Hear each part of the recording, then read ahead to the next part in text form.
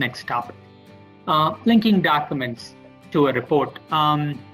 Now there is an ability that you might have some gauge certifications or any type of data documents that you need to link to the system, or some summary, Excel summary. So when you send the report out to somebody, they also have the ability to open that document with it, or get to the network location and open that document.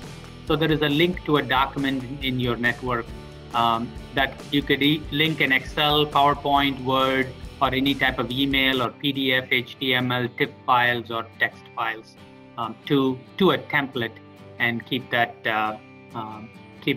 embedded with the system.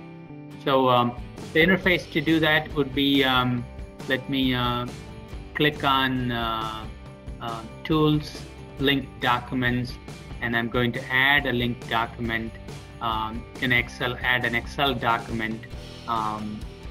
I'm going to go back to, let's say I want to, I can type in the author name, you can edit all that stuff. Document name is the summary, whatever we want to call it, description, and type in, and then I can go to the path to, let's say, 46. So let's say I want an inspection lab report of an Excel file. It could be, a lot of times it's certifications, because there is, when you submit a report, you also have to say the humidity, the temperature, and all those measurement parameters, or maybe a gauge R&R report or something along with it. So it's just an example to be able to load any type of document and attach it to that, and okay that. So that way, when anybody wants to go, when they open up the template, or when they have the template in the other, this document is attached to it.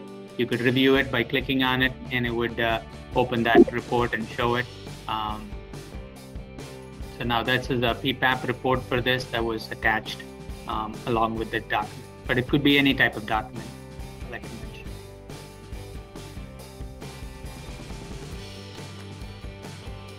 Okay.